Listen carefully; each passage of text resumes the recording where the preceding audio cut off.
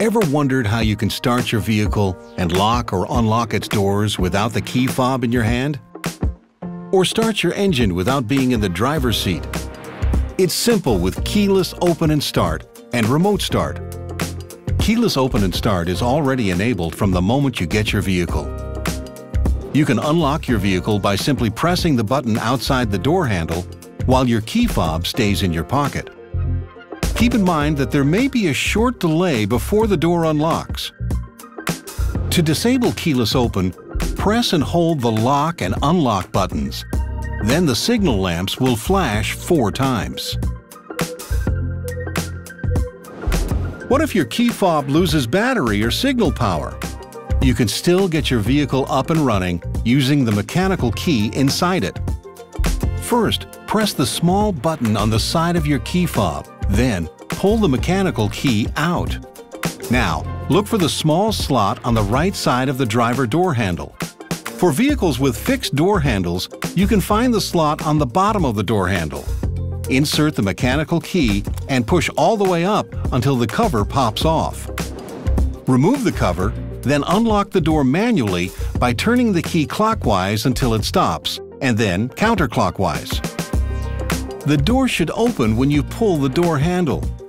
On some vehicles, you may need to pull the door handle while turning the key counterclockwise. Don't forget to put the door handle cover back on when you're done. Once you're in, make sure the key fob is also in the vehicle. Finally, start your vehicle by pressing the brake pedal and the engine start-stop button. For vehicles with manual transmission, press the clutch pedal first, then the engine start-stop button. If you press the start button with a valid key fob inside your vehicle and you're not pressing the brake pedal, your vehicle will enter accessory mode. To turn off the engine, just press the engine start-stop button again. Remote start is a great help if you want to warm up your vehicle without going outside on a cold day. Here's how it works.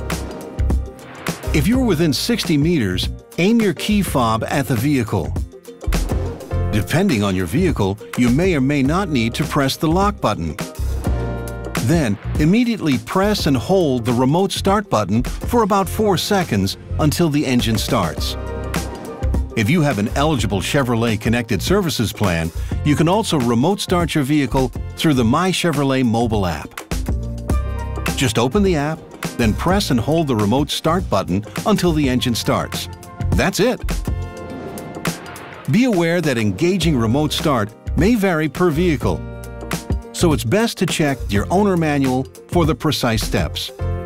So now you go on your journeys with ease.